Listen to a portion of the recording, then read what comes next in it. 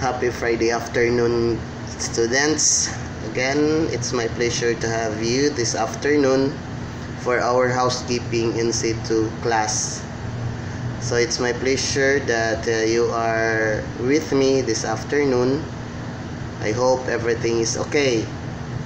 So we'll be give some updates with regards of your course and with regards with your self-check.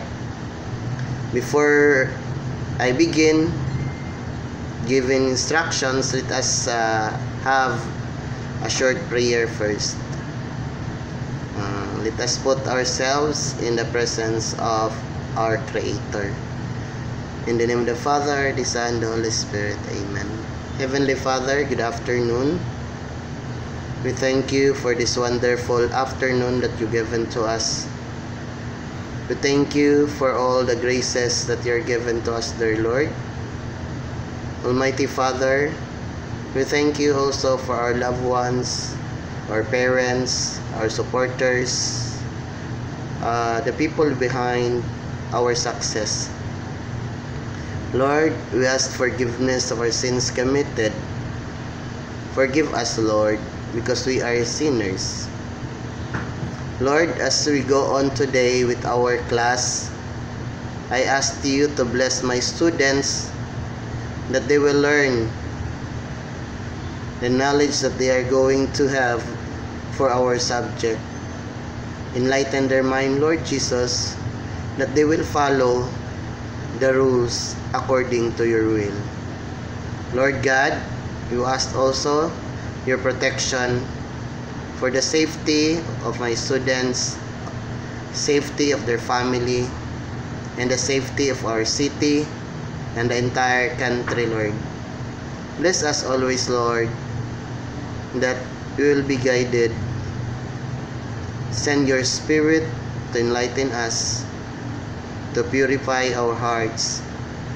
Lord Jesus Christ, the provider of everything, the Son of God, bless us always to be spared from this pandemic, especially our country. Bless also those people who are neglected in the society, especially those people who are poor. This we ask through Christ our Lord. Amen. In the name of the Father, the Son, the Holy Spirit. Amen. Again, good afternoon. So just bear with me nagkalo si sir kay taas kay buhok ko la pa kapagupit. Bitaw. So I am very happy to have you this afternoon. So since it's okay for you to send a video than to have a Google Meet, because you did not you are not able to have loads, so you prefer to have this video so that you can review what are the things that we tackled. Also in the Google Meet, samok daghan kayo mga manok mo tingog, na mga bata, na mga kaldero, na inahan mo sogo. So mas mayo pag video. So I prefer also this video to be sent to your GC. Then this is upon agreed with you, okay lang. So let us start with your past activities wherein you answer self-check. Again I told you to answer the self-check, but I told you that it is very important to read the modules first before answering the self-check. Importante good kayo class nga basahon ninyo ang modules, ang information sheets before mag-answer sa inyong self-check. Kaya para the information sheets are the guide for you to answer the self-check. Okay, for I've seen here based on the site, so there are students wala pa gani pre-test. So just go back to your site, to your account in the site, then look at your pre-test. You told me, sir, finish na sir, humana, but wala score sa site. Nga naman, one problem is, you answered the pretest, but you did not finish attempt. Wala ninyo gi-click ang finish attempt and submit. Mo nang problema, mo nang wala. So just go back there sa pretest, then click that one para ma-counted ang inyong score. Then again, for the self-check 1.21-1, the same. Nagyapoy mga students like Charles Mary Joyce Cabaltira, Joshua Cortez, Shania Laurente, Bernadette Malinaw, Jeremy Mayo.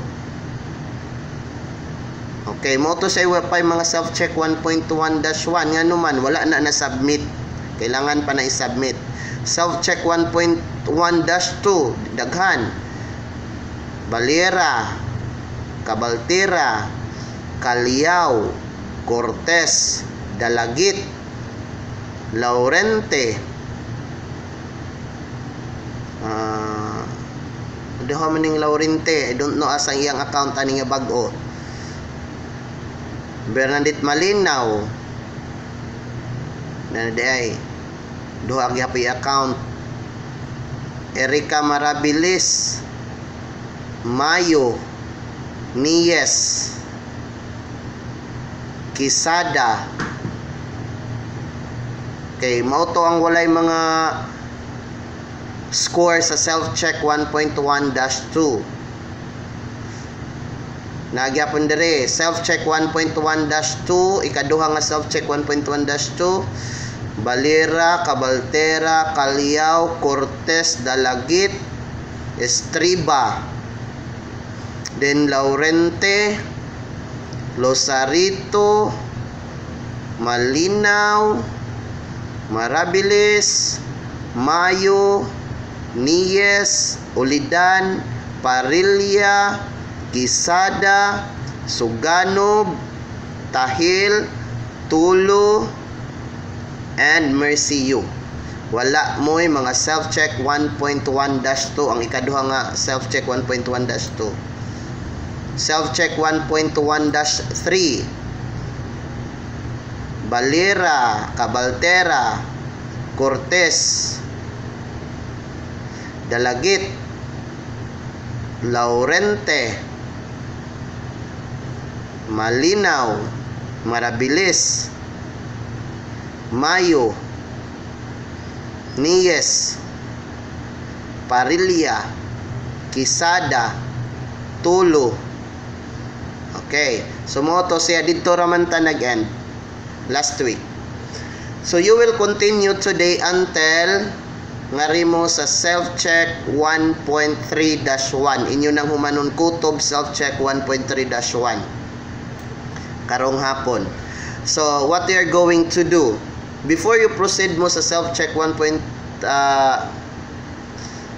1.1-4, 1.2-1 ug 1.3-1, i-check first ang inyong mga self-check na nag-una. Kung na-submit ba ninyo, na-finish attempt ba, kay para matagaan mong score dere. Direkta naman na sa site, ma-record, ma-correct.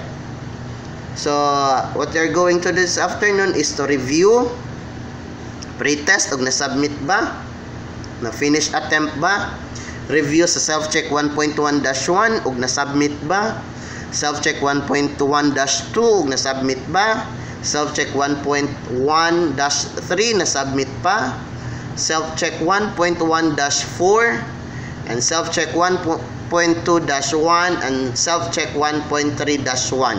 Ngana lang ta kutob ang atong pag-answer sa self-check, kutob self-check 1.3-1. Kay na ako ipatrabaho ninyo next week. Okay, for this time, ato kinanglanon nga you are going to answers all the self-check, but take note, you need to read it first, the information sheets, before answering the self-check. Again, so I've noticed that there are students who are performer, they got highest scores, pero ang uban na ay na failed because the passing score of all the self-check is 7. So out of 10, dapat makascore kag 7. So what I've told you class, ang self-check naa siya duha ka attempt. First attempt nimo, if you are failed, hagbong ka na pa kay removal nga usa. So para mo pasar. So dili na kayo na brutal in your part kay ngano man gitagaan ta mo og removal. So unsay highest score mo ay ma-record diri sa site. Okay? So for that's all this afternoon, and I hope you will enjoy. Don't hesitate to ask questions, what to do, because I am here with you always. Ayaw lang beyond 5 o'clock kay musta pug ko og answer sa inyong mga queries. Until 5 o'clock lang ta kay pag beyond 5 o'clock, that is for family time. Okay? So be happy, stay healthy, stay safe, and then regards to your parents, God bless you, and you may now access to the site.